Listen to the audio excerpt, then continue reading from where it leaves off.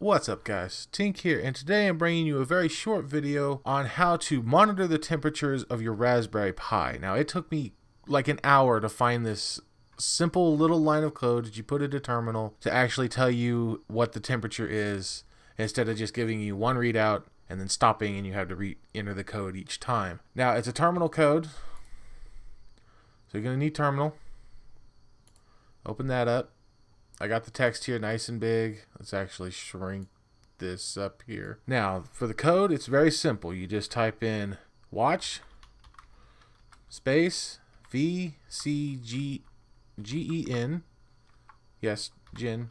CMD. No, not COM. MD. Space MEASURE measure underscore temp. TEMP. Press enter.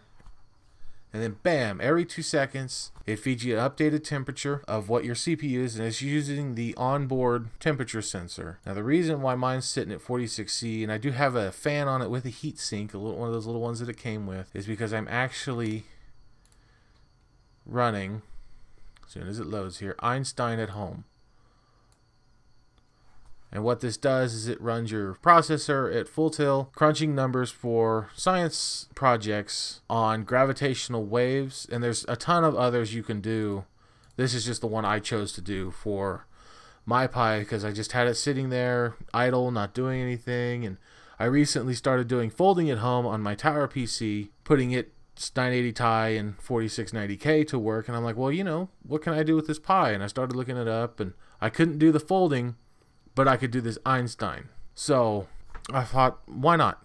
Why not make it do some work, you know? Maybe it'll help me get off this planet one day. So, but that is my short, simple little video on how to get an active temperature readout on your Raspberry Pi. If this video helps you, leave it a thumbs up. If you want to see some other Raspberry Pi videos, let me know. Been kind of messing around with it. But until next time, take it easy, everyone.